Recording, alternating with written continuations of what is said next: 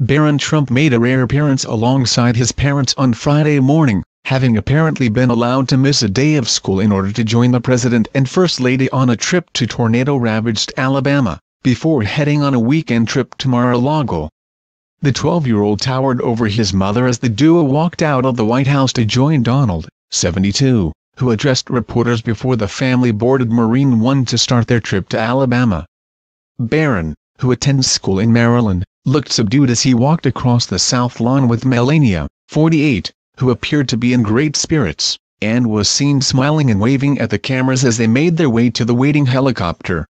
Her happy mood was apparently shared by her husband, who was seen grinning at the First Lady as she walked to join him on the grass, looking chic but casual in a pair of gleaming white $100 Adidas sneakers, and a pair of $188 burgundy J-brand jeans. Melania completed the low-key ensemble with a white knitted sweater and a navy blue Tommy Hilfiger pea coat. She also wore a pair of dark sunglasses, despite the gray and cloudy weather. Barron, meanwhile, was dressed in a warm $368 polo Ralph Lauren coat, which he wore with a pair of beige chinos and matching New Balance sneakers. As he and Melania met Donald on the lawn, the president actually remarked how much his son has grown, telling reporters, "He's getting big," while pointing proudly at the youngster. The first family then turned towards Marine One, with Trump placing his right hand on his wife's back in a sweet show of affection, before guiding her across the grass towards the helicopter, with Barron following on behind them. The president was dressed in a navy windbreaker, complete with the presidential seal, as well as a pair of beige chinos, much like those worn by his son, and a pair of dark brown shoes. He was also seen carrying a red MAGA hat. Donald, Melania, and Barron are heading to Alabama this morning to visit towns touched by recent storms, and were seen boarding Air Force One at Andrews Air Base, before touching down at Fort Benning on the Georgia-Alabama border a few hours later.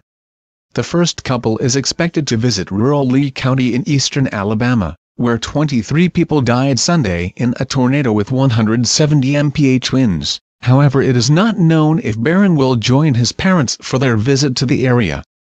Donald and Melania were seen leaving Air Force One shortly after its arrival at Fort Benning, however their son was not seen with them, suggesting that he will skip out on the official engagements and reunite with his parents before the family flies to Florida. Barron is currently enrolled at a school in Maryland, where he started 7th grade in the fall of 2018. The school does not appear to have a half-day or holiday scheduled for Friday, which indicates that Barron may have missed a day in order to join his parents on their trip. After visiting tornado-struck areas in Alabama, Donald, Melania, and Barron will fly straight to Mar-a-Lago, where they will spend the weekend soaking up the sun, alongside Don Jr. and his girlfriend Kimberly Guilfoyle, who is celebrating her 50th birthday this weekend.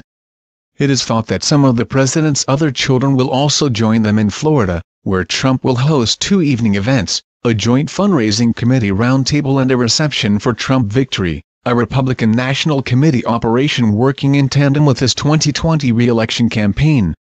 The first family's exact Alabama schedule was not shared prior to their departure on Friday morning, however it is thought that they will leave for Palm Beach by 3 p.m. CST.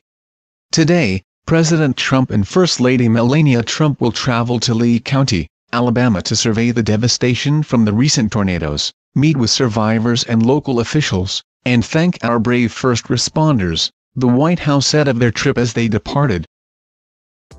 Please like, comment, and subscribe to channel. Thank you for watching my video.